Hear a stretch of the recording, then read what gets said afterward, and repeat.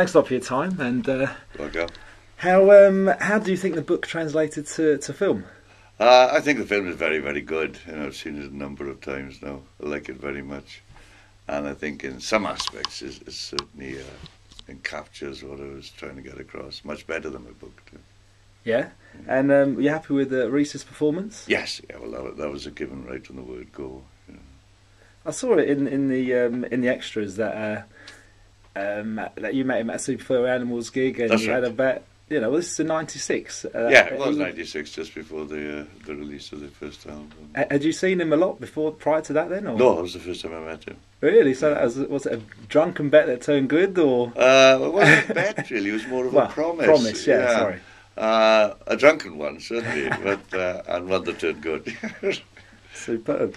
I mean, during the film, obviously you're exposing, I don't know, the IRA into drugs, etc. But I know the book came out a long time ago. Was there any ever comeback from anyone that's I don't know was mentioned in the film at all in the book? In the book, no, there's been comeback from people who weren't mentioned.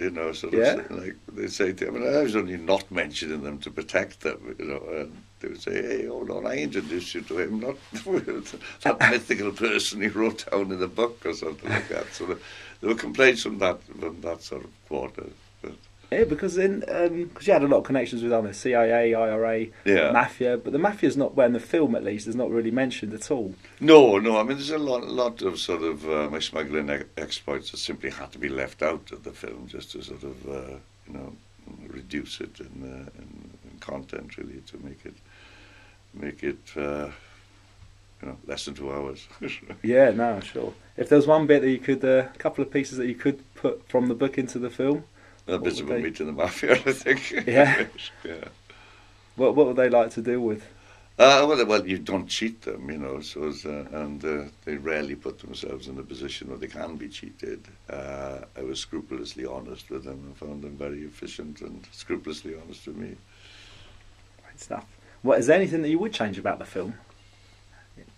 Other than adding things, no, there's nothing I would take out, I mean, unless one gets to sort of like vain things, that makes me look a bit goofy, or that makes me look silly. I mean, I suppose I could go through the film and find out instances like that. But were you on set for a lot of the filming? Fair bit of it, some of it.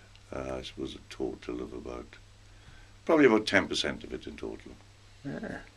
And I mean, you yourself have been in sort of small roles in Ecstasy, Human Traffic, Killer Bitch. Yes. Anything else sort of coming up? I was in Heartbeat as well as a magic mushroom salesman for one episode. But there's been no Oscar nominations or kind of offers or big roles. But do you get approached a lot to to do small things like that? Yeah.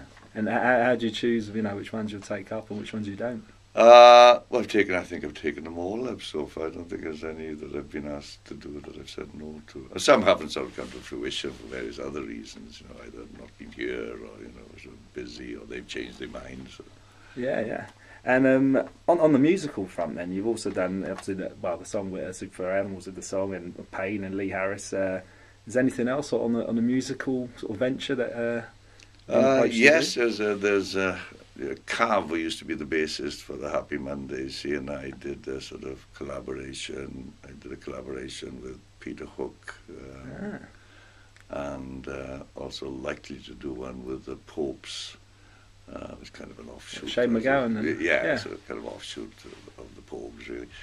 I think that's it. There's only right. But the New Order Peter Hook one, has that come out, or is it come out? Yeah, it come out under the title Freebase. It's of course, yeah, Freebase. Yeah. Where I do the lyrics and the spoken word thing. Okay. Superb. So how's life now for Howard Marks? Fine. No, I mean, better than ever, really. Yeah. And the story. It's been a while, since writing the book, and I know there's a few problems with the licensing, etc. But is there sort of a fundamental message that you wanted to get across in the book, let's say, and the film? Yes, I mean, as far as personally wanted to get the message across, it would be, to legalize marijuana. Really, that's the main thrust. Yeah, which what's what's what's from a standpoint, you're obviously a spokesman for that for cannabis legalization. What's the worst thing you think that's the most negative effects of cannabis? It's illegality, and the fact that you can get imprisoned and have your life ruined by choosing something which you did to pursue your own happiness. Yeah, I mean the drug sort of smuggling area cartels now, I think it's really changed from the time that obviously you were involved. Yes, yeah. It has changed. I think inevitably, as the penalties for distributing it and smuggling it increased, then you just get harder and harder, and that's left doing it. Because most people want to lead law-abiding lives. Yeah, no, definitely. And I mean, obviously now you go around and sort of doing sort of tours and speeches. I've seen you at various festivals as well. Wasn't very good. Yeah, why do you think that so many young people see you as that sort of folk hero image? Obviously, it's got to be dependent to a large extent on their liking of smoking marijuana, so that would be possibly the strongest element in it. And the other thing, probably my age, knowing that I can, as a head, still go into that sort of other arena of, academics, debaters, and, more established, respectable parts of the society are still open to me. Yeah, is that because of the Oxford sort of that basically all because of the Oxford background and its consequences. Yeah, and so you mentioned in the film that there was a few connections from Oxford that sort of led you into that sort of industry. Yeah. Were there quite a few that sort of helped you when you came out, as it were? No, I mean one or two, but very, very few really. I mean, I didn't sort of get to know the King of Nepal or anything like that when I was a student. But there were a few, yes. Yeah. And I mean, in the whole part of your life that the drug smuggling element, what was probably the worst thing that happened to you? The lowest ebb, the single most, the lowest point of it all. Yeah. So being in prison, hearing that my son had broken both his legs by falling off a roof. You just realise your impotence and that you can't do your duty. You can't do anything about anything. Did you think you've been quite lucky in your career, as it were? Yeah, no, I feel very lucky and well blessed, career-wise. Yeah. Why do you think there's been? Just calculated decisions that you've made, or luck? Just luck. Yeah, fair enough.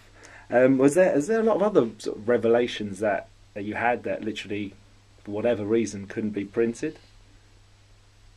Revelations? No, I don't think so. No, I tried to say as much as I could. Yeah. Not quite sure what you have in mind. No, anything. I don't know, for sort of legal reasons, or I don't know, protecting people that you just things. That I see. Would like be someone famous. Yeah. Have I ever seen the Queen smoking dope? No, I mean, I wouldn't, on principle, sort of answer that. I mean, I don't believe in smoking people out or anything like that. No, fair enough. That comes totally across. So there would be a few of those, that public might think, well, I never realised he would have had a joint or something like that. But nothing really beyond that.